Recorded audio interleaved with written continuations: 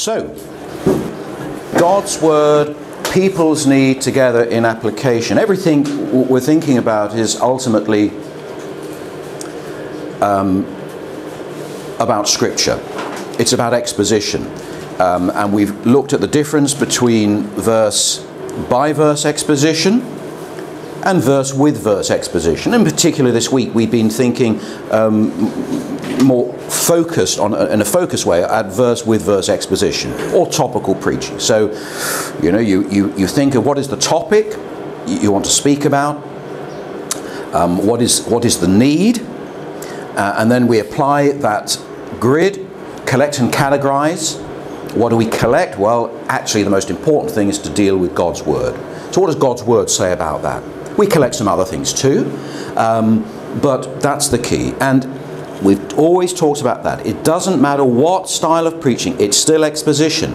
So whatever scriptures you choose, you make sure you're going to use that well. You know, Paul says to Timothy, you know, you need to correctly handle the word of truth.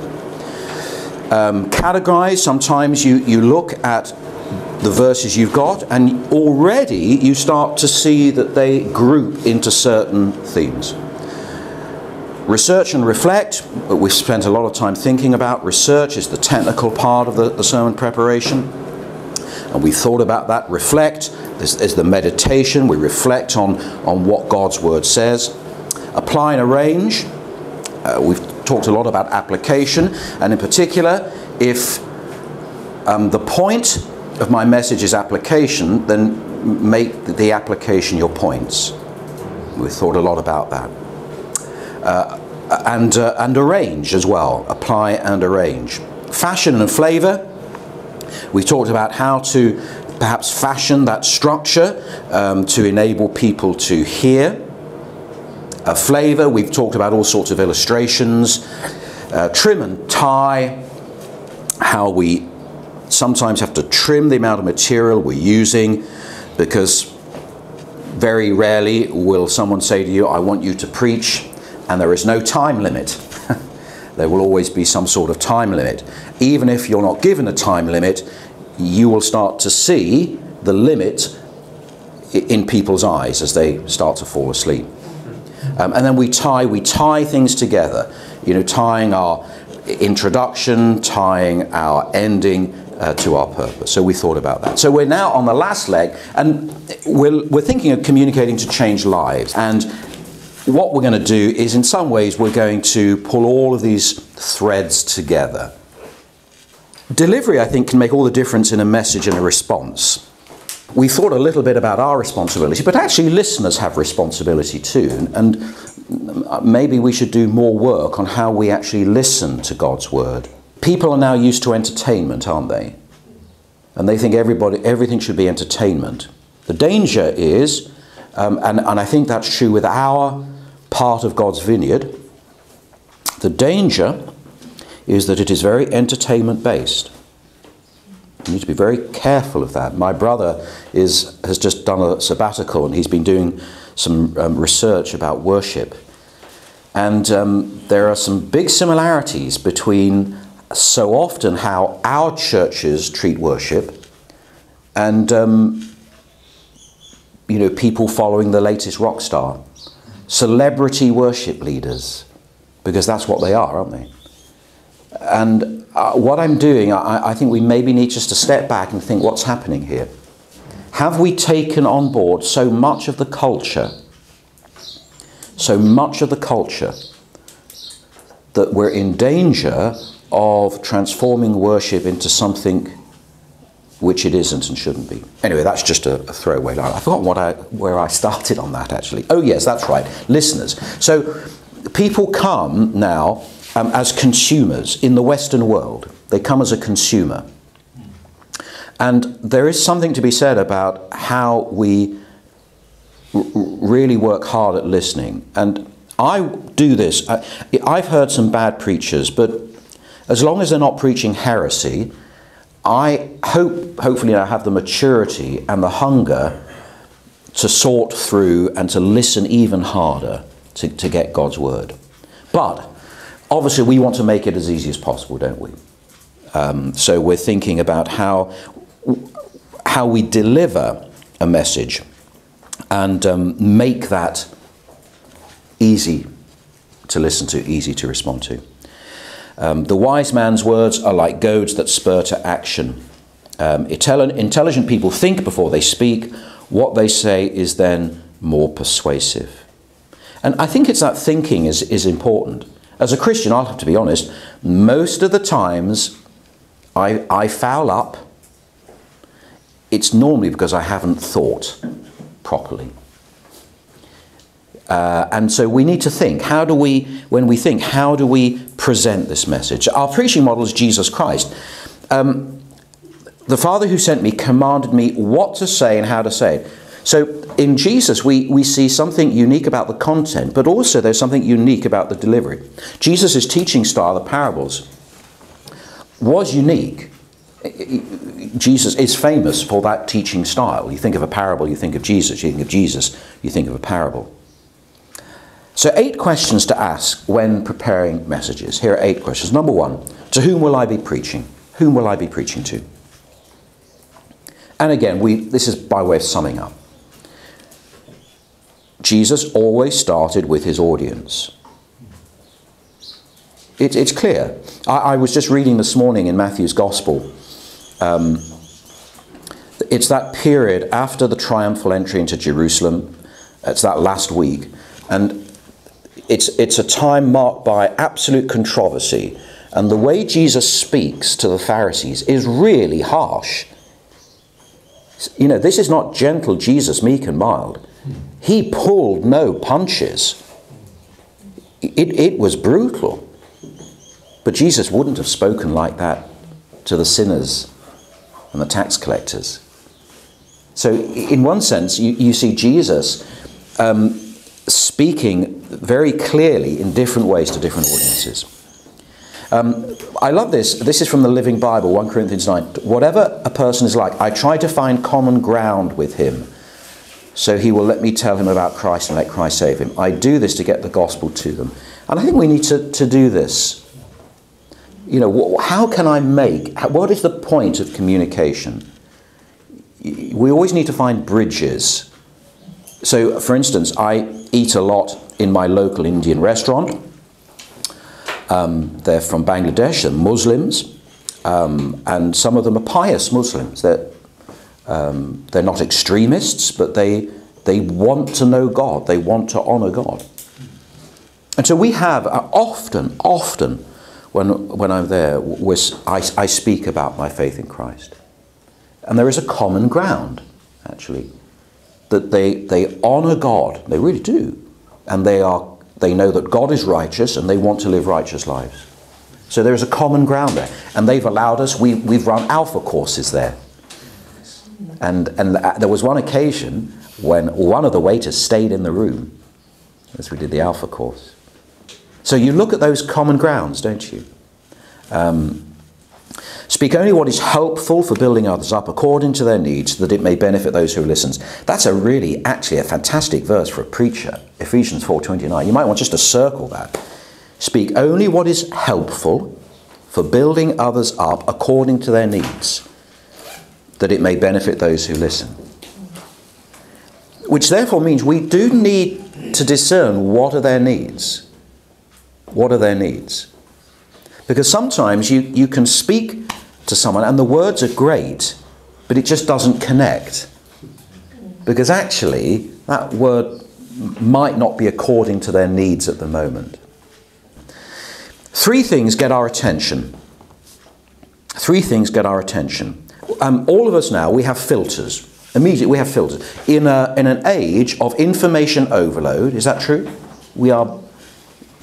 and you know all the statistics, you've done stuff on that. So the only way we can live is we have filters, because we just can't take in everything. So, but 3 things bypass those filters. Things we value.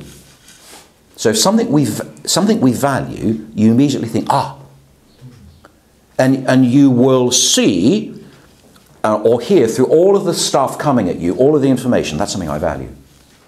Things that threaten us, that's another thing. Okay, so if a lion came into this room, I guarantee we would respond very quickly. Okay, what we would do, we would grab Stuart and we would throw Stuart to the lion, and then we would make our escape out of the window. Because, and this is not from the Bible though, this very famous, okay, you're going to have to tell me where this phrase comes from. Because the needs of the many outweigh the needs of the few. Who said that? Is that Joseph Stalin? Nope. The needs of the many outweigh the needs of the few.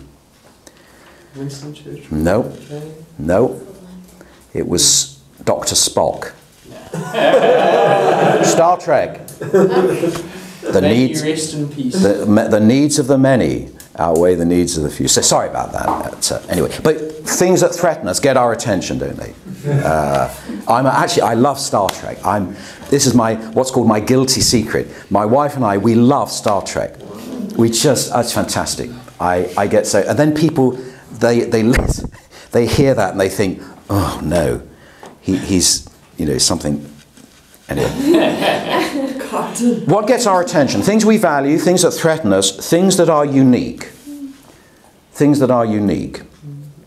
And in some ways now, Facebook is just full. It's like Facebook sometimes can be like what I would call a freak show. Just these bizarre things put up. Now, I think the ground the preacher should occupy should be the things we value.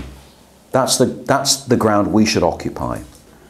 And if we're talking about things that people value, that's much more likely to bypass the filters we all employ. What are the things we value? So actually, that's a good question, isn't it? If you're speaking to a group, what are the things these people value? 2, what does the Bible say about their needs? What does the Bible say about their needs? So again, this is summing this up.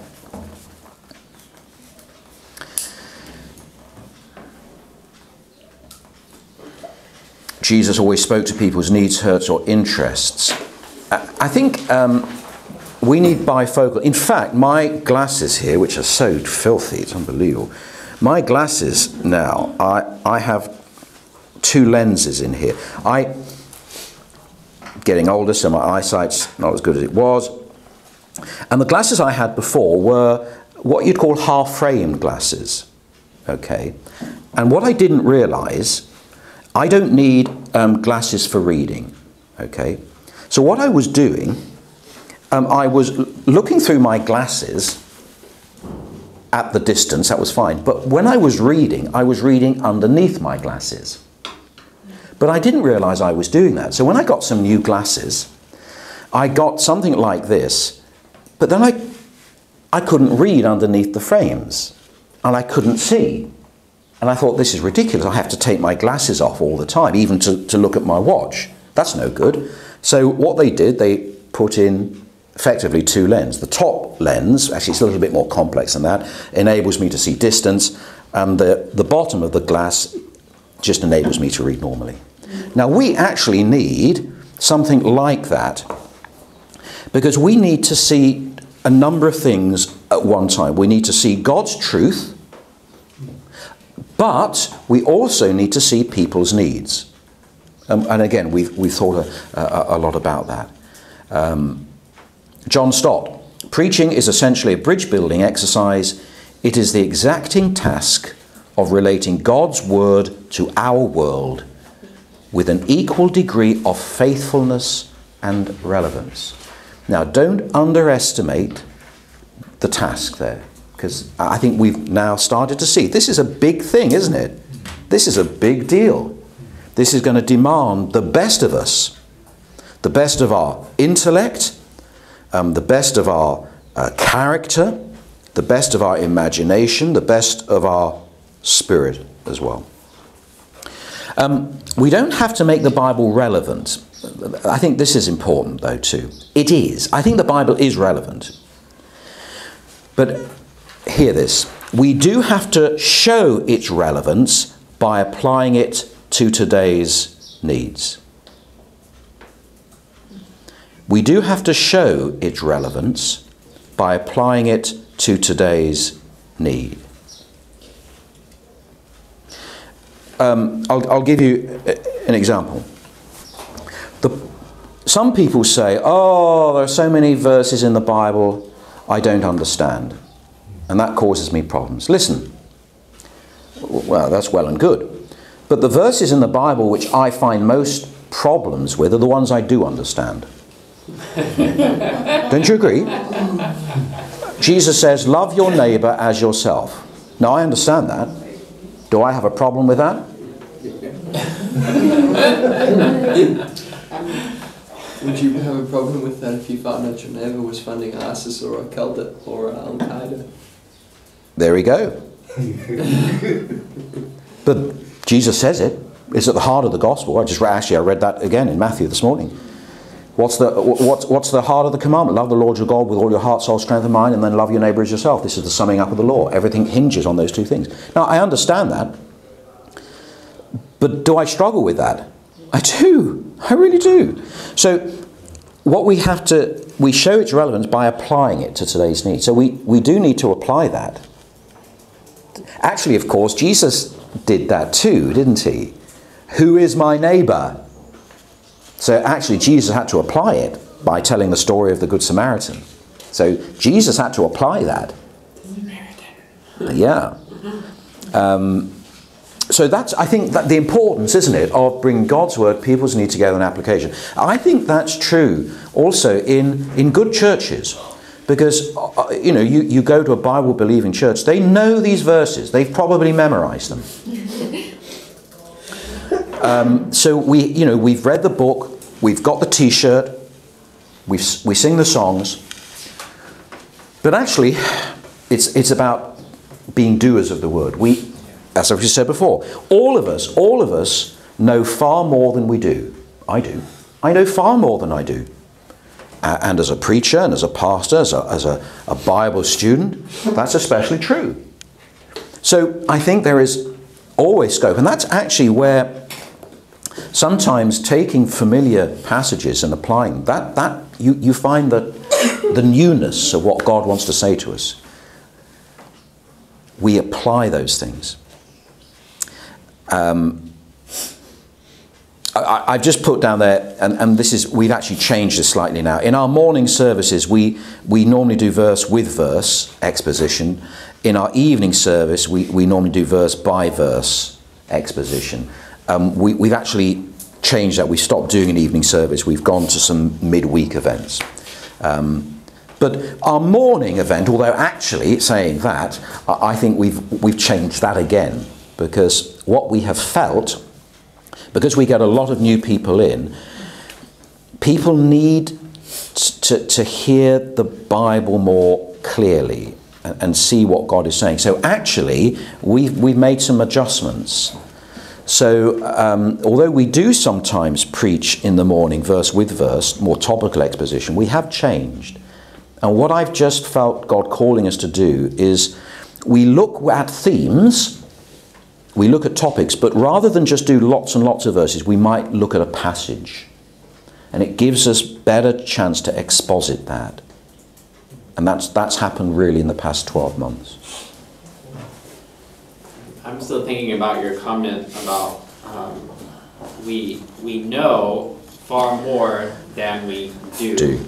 And thinking about like Proverbs and the Hebrew mindset of if you know it, then you do it.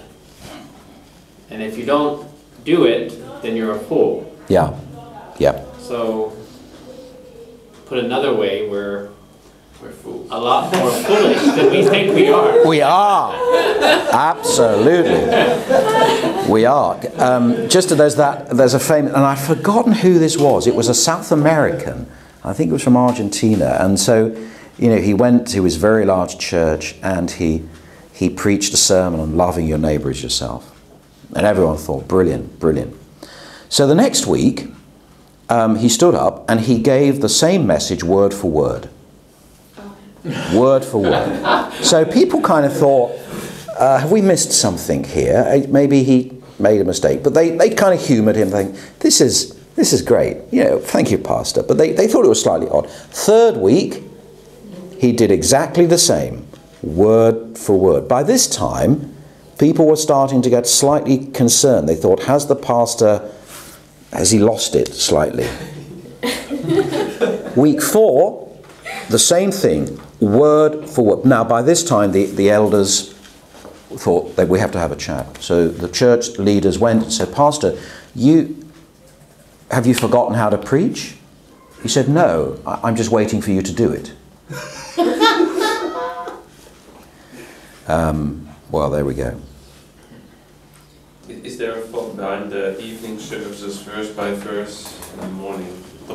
Is there What's the thought behind it? The idea behind it? Yeah. Oh, the idea was in the morning you would have, that's when you would get a mixed group of people.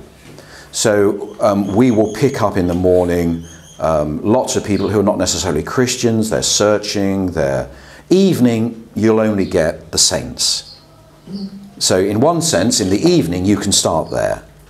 You don't have to explain. Now you still got to remember everything, but you can start there. In the morning, and even now, even though we have changed that slightly, we still need to start here.